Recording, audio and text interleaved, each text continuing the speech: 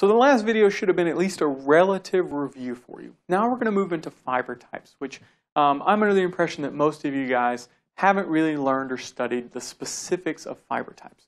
So what we're going to do is we're going to approach this as if you were completely new, and we're going to walk through history and get an idea of how they originally understood fiber types and then the classifications that we currently use now.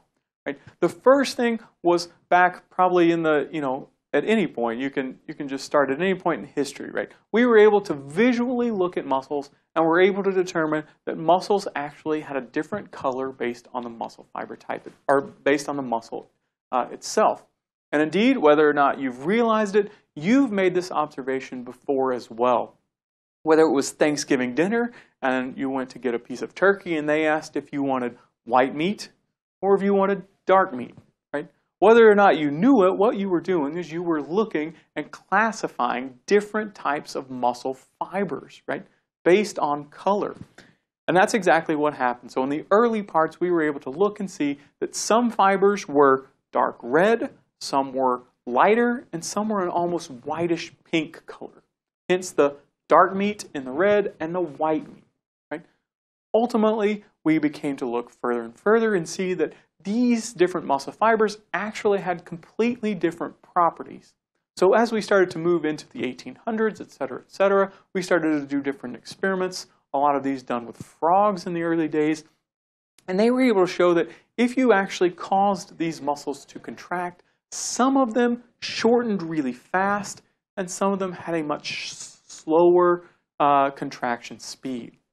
So our next idea, the way that we started to classify muscles then, wasn't really based on color, but whether they were fast twitch or fast twitch, fast contraction or slow contraction. And indeed, they actually started to make the link that the really red fibers actually had a much slower contraction speed, whereas the whiter the fiber, the faster it was able to contract. Right? So we were kind of starting to then divide them into two general categories here: our white fast twitch and our red slow twitch muscle fibers. As we then progressed in the 70s, we started to learn more and more about kind of different techniques using immunohistochemistry and different ideas to actually look at some of the biochemical properties of these muscles. And we started to find out, oh look, like we now see kind of this in between fiber. So it's got some of the categories of a slow and some of the characteristics of a fast, and it integrates both of them. And so ultimately we became to look at the metabolic properties in three different categories. So the first was slow oxidative. And what we mean by oxidative is they rely heavily on oxidative metabolism. We're going to spend a lot of time on metabolism in this course, but we'll just say here the idea of oxidative metabolism means that they use oxygen very efficiently and are able to generate a lot of ATP and energy from that. Then they looked on the opposite end and they found that some fiber types didn't use oxidative metabolism really very much at all, and indeed they relied really heavily on the glycolytic pathway. This is the non-oxygen dependent, right?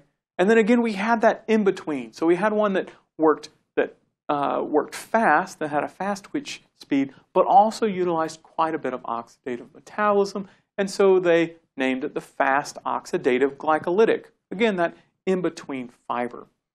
Ultimately, this fiber, if we looked at it just from a broad spectrum, was kind of the pink. So now we had a little bit of everything. So we had our slow oxidative fiber, lots of oxidative metabolism, which is very red in color. And as we were in this biochemical age, we discovered actually what that red color was coming from. As you can see in the very top, this is coming from a molecule called myoglobin. You may be like, have I heard of that? Maybe I have. You've probably heard of its sister molecule, hemoglobin, which is our oxygen-carrying molecule in the blood, right? And of course, our blood is red. So muscle has its own specific version called myoglobin, right? And it, of course, too carries oxygen. So these highly oxidative fibers that require a lot of oxygen to make energy were, of course, high in this myoglobin, which is red just like your blood. Right? So we've kind of gotten these nice three categories here: highly oxidative, kind of red. Then we have ones that twitch fast or contract very fast, still pretty red. and therefore we name them fast oxidative glycolytic. And last but not least, our white fibers, which didn't use a lot of oxidative metabolism, use the other pathway, glycolysis, known as fast glycolytic. Right? And the other thing that we started to learn as we looked into these properties is that sometimes it just became easier to call them type 1 or type 2. But this quickly went out of favor. And indeed, what we've now done is kind of scratch the type 1, and our slow oxidative, fast oxidative glycolytic, and fast glycolytic now fit into these three specific fiber types: type 1, type 2A, and type 2B or X. So I'll go through them. Type 1. Type 1, of course, as we want to write out the properties, are going to be our slow oxidative, so slow twitch, highly oxidative, and red in color muscle fiber type. Our next one is going to be our intermediate, so our type 1A fibers. These are going to be pinkish, relatively high on the oxidative, still require quite a bit of glycolysis as well, hence the fast oxidative glycolytic, and again, as the name implies, a fast on the twitch or contraction speed. And last but not least is the type 2B or X fibers. These are our widest fibers, rely heavily on glycolytic pathways, and are going to twitch really, really fast. I'll tell you this. So here you may see, why is it B/X? Well, this actually comes from animals and humans having slightly different fiber types. So indeed, I have done most of my research actually in the animal world, so mostly rat and mouse work. These animals actually have a fiber type that is known as type 2B. Right? If we look at the protein structures we can now do and look at the gene that encodes them, it's different. Humans, on the other hand, don't have the exact gene for B, but they have a gene that was named X. Right? So in general, we say animals have type 2B fibers, humans have type 2X fibers. I try to kind of eliminate confusion by just calling them 2BX fibers and lumping them together. Okay? So I'll try to do my best to always use that, but anytime I say B, you can lump them and X together, or anytime I say X alone, again, the idea that these are fast glycolytic fibers that are white in nature. So again, we can also break down these fiber types in lots of different comparisons. The analogy that I would give is, this is the beginning of my terrible analogies for the rest of the semester, but ultimately, why do we need three fiber types? The idea is if someone said, I need you to write something, you would maybe go into your desk drawer and you would grab out a writing utensil. But of course, would that writing utensil be good whether it was, maybe it was an ink pen? So you went and you grab an ink pen. Well, that might be really effective for, let's say, if someone was asking for your signature. But what if they told you, no, we actually need you to do math problems? And so you would think, oh, math problems, I should maybe go grab a pencil. Right? So you would fill out the paperwork with a pencil. Or maybe you needed to label something and make it permanent and stick and large. And so maybe instead of a pen or a pencil, you would go grab a Sharpie. Right? These are all fundamentally the exact same instruments, right? The same properties, thin long tube that your fingers can hold with something at the end that makes ink or lead onto paper in order to write. However, they each have their three different functional properties depending on what we need them for. And indeed, our muscles have the exact same thing. There's times where we'll call heavily on our type 1 fibers, right? Those are going to be required for certain types of activities. And then other times we'll require heavily on our type 2B or X fibers. And then our intermediate guys can kind of go either way and work between there. Just like you could use maybe a pen for math problems, but maybe it's not always the best. So there's your first terrible analogy for the semester. But again, just building in the idea that these three muscle fibers are going to give us a range in which we can work with. Right? And range of what? What do I mean by that? Well, they're going to each have separate properties, and we're going to work our way through these properties as we go. First, we're going to start in biochemical properties. Right? The idea is that the oxidative capacity is one of the key biochemical properties that we can look for. And when we say oxidative capacity, what do we mean? The more oxidative capacity you have, the greater capacity you have to produce ATP. A lot more ATP. Right? Where do we produce ATP? You've likely heard of the organelle mitochondria. As you know, my favorite organelle. These are, of course, the powerhouse of the cell and so deemed to be called that because they're where we produce ATP using aerobic metabolism. Right? So we have more mitochondria. We also have more capillaries. These are ensuring we get enough blood flow, providing oxygen, which is going to be required for our oxidative metabolism or aerobic metabolism. They also have more myoglobin, which, as we talked about, improves delivery of oxygen from the blood vessel to the mitochondria itself. And therefore, a muscle fiber with a high aerobic capacity, something that has this oxidative capacity, is going to be fatigue resistant. And of course, as I've spelled out, if you have all of these are of course going to make up the biochemical properties of course a type 1 muscle fiber. A type 2A going to be much less of that, and then a type 2B or X is going to rely much less on these, right? So when we talk about fatigue resistance, we can talk about it as a continuum. Type 1, fatigue resistance. 2A, they are slightly resistant, but still fatigue. And then 2X, right, are actually fast fatigable is the term that you'll hear me use later on in this presentation, right? The other thing that we'll talk about biochemically is one of the original ways they separated it was looking at the myosin ATPase activity.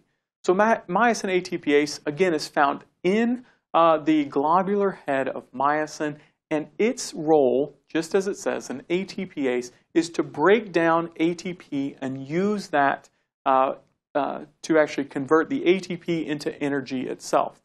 Again, ATP, the energy currency of the cell, so we use that in order to cause muscle contraction.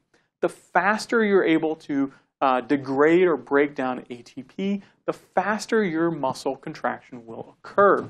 So therefore, the speed of your muscle contraction or your twitch is ultimately going to depend on which form of myosin ATPase you have. If you contain a high ATPase activity, you'll break it down faster and have a really rapid speed of muscle contraction. And of course, again, I like to stick to the more of a dichotomy, but we can think about this is going to be our high ATPase activity is going to be in our type 2B or X muscle fibers. And if you have a lower capacity or lower speed of breakdown of ATPase, you actually will generate less time to kind of your fastest muscle twitch, and therefore we're of course talking about our slow twitch muscles. Right? So continuing in this idea of contractile properties, as we just pointed out, right, we have our speed of contraction, but we also have the amount of force produced. Right? Force production is going to be dependent on several things. One of the things that we'll say is that it's dependent on the size of the muscle or the size of the muscle fiber. And indeed, if we think about muscle fibers, type 1 fibers are actually smaller in a cross-sectional area or a circle, or the diameter of those fibers are lower than type 2 fibers. They're our largest diameter. So it's not really fair, though, because the larger the muscle, the more actin and myosin we can put in it, and the more force we can, of course, generate. So it's not really fair to compare them in that such way. So another way we can compare them is what's known as specific tension or specific force. This is dividing it by the area or the diameter of the muscle fiber. And indeed, if we still look at that, muscle fiber force production is still highest in type 2 fibers and lowest in type 1. So both type 2A and 2BX are greater than type 1 in maximal force production. If we look at speed of contraction, as we've already talked about, the maximal shortening velocity, otherwise known as Vmax, is determined by the rate at which we break down ATP via the myosin ATPase. So as we talked about, type 2B or X fibers break down really fast. Therefore, we're able to contract much faster than our type 1 fibers. And last but not least, if we combine both of these properties, that is ultimately what's determined by maximal power output. Power output is essentially just force produced divided by the amount of time it takes to produce that force. And of course, in this case, we can look at the figure in the next slide, but of course, in this case, if you produce a higher force and you produce it in a short amount of time, you're going to generate the most power, and that's exactly what we see. Right? So if we look, we have our slowest fiber type, our type 1 fiber, right, generates lower force, as we already talked about, and it's slower in twitch speed. That ultimately yields it a low power output. On the opposite end of the spectrum, in our red graph, we see our type 2B or our type 2X fibers. These generate a higher force and generated in a very fast muscle twitch, therefore the highest power producing muscle fibers. I'll note that you don't actually have to know exactly any number, so how fast does this happen, etc., etc. Just know the general concept. The type 1 fibers, lowest force, 2A, again, always going to be somewhere in the middle, and 2X, the highest force producing. So the next thing is, how do we actually look at muscle fiber types? Well, in humans, we do what's called a muscle biopsy. This is essentially where we take a relatively large needle, stick it deep into the muscle, and extract a small piece of muscle. Right? We can then use this muscle to analyze using histochemical or biochemical techniques. Right? If you're curious, this doesn't hurt really at all. A lot of people get squeamish or shy or aren't really up for it, but in all said and done, there is a local anesthetic, so you inject something like lidocaine into the muscle, and so the patient feels nothing. Indeed, I've had 6 of them done in both of my thighs, which is the most commonplace, and seen and done. There's no problems at all with function. However, as you can imagine, and we'll talk about this as it relates to exercise physiology, a lot of people who we would be really interested in studying a lot of these properties don't really want or think the idea of giving up a piece of muscle is a terrible idea, right? So elite athletes, extremely hard to convince them to let us have a muscle biopsy, right? They just think, A, it's painful, B, if you're taking some of my muscle, then I'm not going to be able to perform at an adequate level. And indeed, we do recommend that you kind of don't work out heavy for a day or two, and so they're just not interested, which is actually slightly unfortunate for us as exercise physiologists. However, it is a great technique and tool, and we can still learn a lot, and they're done all over the U.S. in order to be able to understand this, right? It isn't without its faults, though there are a couple negatives. So first is, if you're just going in and taking a small muscle sample, so the sample you can see there in between fingers, these are about 40, 50 milligrams. A lot of times you take that out of your quadriceps muscle, which is a huge muscle, right? And of course now we're trying to take this tiny piece and extrapolate into the whole muscle, and that may not be the case, right? The other is, it's performed on only one muscle group. And as I've told you, right, we've already kind of had an idea that we have specific muscles for specific functions, right? So we have certain muscles, like in the turkey example, we have white meat and we have dark meat, right? And so we have those exact same ideas in human muscle as well, where we have different fiber types and muscle specific. So if we need a really powerful muscle, that's going to contain a lot of type 2 fibers. If we need something that needs to be active and fatigue resistant, well, of course, that's going to be predominantly type 1. So anytime we just take one tiny sample, and then try to extrapolate to the whole body or whole muscle, may not always be the best case. So now that we have our muscle sample, how do we actually fiber type them to understand them? The easiest way that we do it now is what's known as immunohistochemical staining. And in this case, we have an antibody that binds to each unique myosin ATPase. And indeed, we can then look at them under a fluorescent microscope, and we can get pretty pictures just like this. This was actually generated from my lab when I was a postdoc at the University of Florida. So we worked there. This is actually, I just stole a slide out of there when we were working, took a picture, and added it to the slides. But in general, we can see the colors are changed depending on who's running it in their lab, so it's not as consistent. But you can see that we have 3 different colors essentially show up, right? A blue, green, and a black, right? So in this example, blue is, of course, our type 1 fibers, our green is our 2A, and our black fibers are our 2B or 2X fibers. So that's one way we can do it, is actually look at them from a chemical standpoint, or we can run them through a gel. This is kind of a more common way, at least for human muscle fibers, because it takes a lot less tissue, right? What is a gel electrophoresis? It's essentially a big game of plinko, right? So we put it through a jello-like structure. We use electrical current to make things run through them. The bigger the protein, the more it bounces around in the game of plinko. The smaller the protein, the faster it's able to wiggle itself through the gel, and we can ultimately separate them by size, right? So this, again, allows us to sort sort them by size, and then identify myosin isoforms specific to different fiber types. And on the far end of this figure, closest to me here, what you can of course see is we can see 3 distinct bands, highlighting of course type 1 on the bottom, type 2X, and type 2A on top, just based on size. One other thing that I'll note in this figure, and it shows it really closely, is that as you get farther away from me in this picture and farther to the other end, we start to see that we aren't lumped into these 3 fiber types. Right? We start to see these intermediate or fiber types that kind of have weird patterns. We're going to talk more about this in later sections, but the idea is that for simplicity's sake, we continue to lump them into 3 categories. However, it's not always like that. There are kind of a continuum of fibers, and as you can see, we have intermediate fibers here. Okay?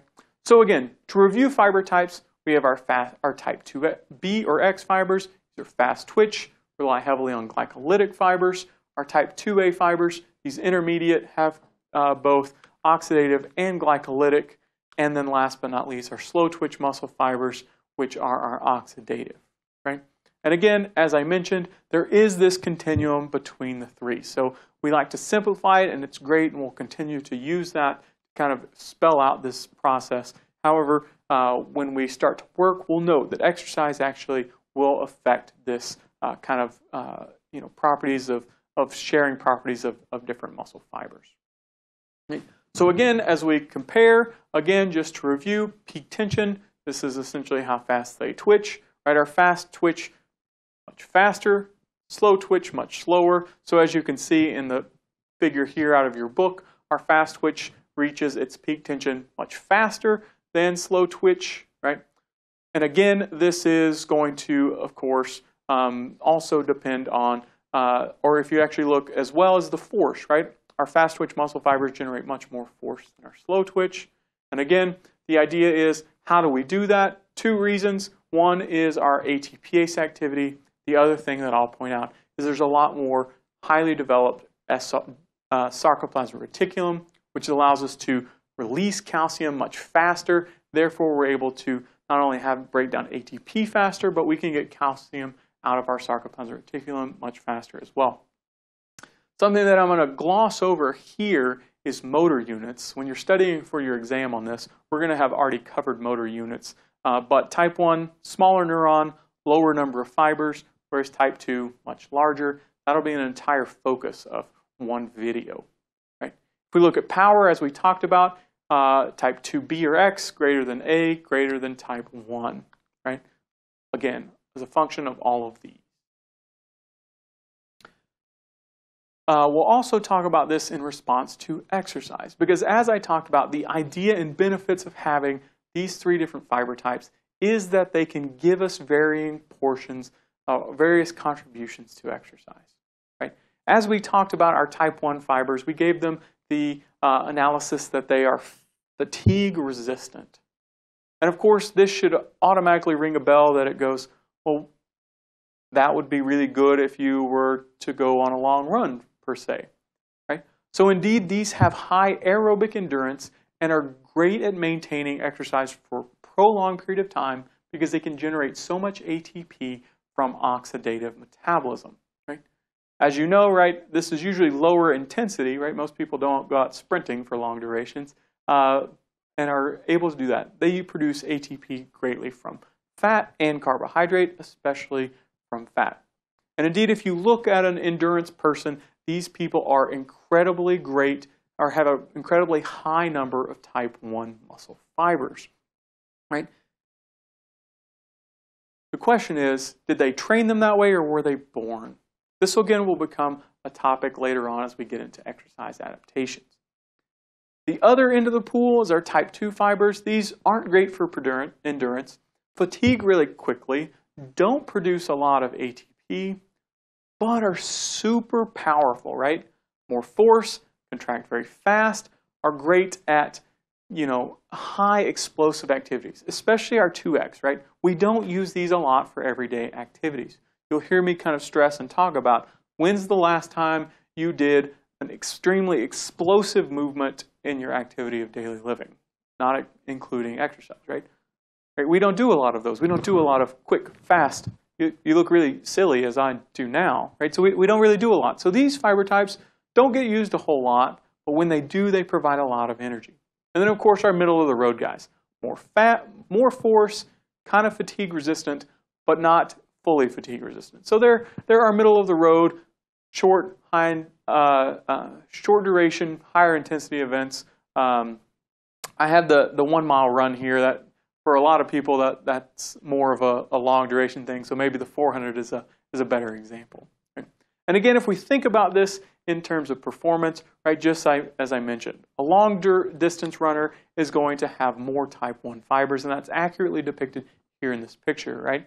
Farthest away from me is our long distance runner who's got a ton of red muscle fibers. You'll note they still have plenty, or they still have quite a few of the whiter fibers, or our type 2 fibers, but on the most part, our majority of them are type 1 fibers. On the polar opposite, closest to me is our sprinter, lots of those white fibers, high force, high power, and then our middle guy right in the middle.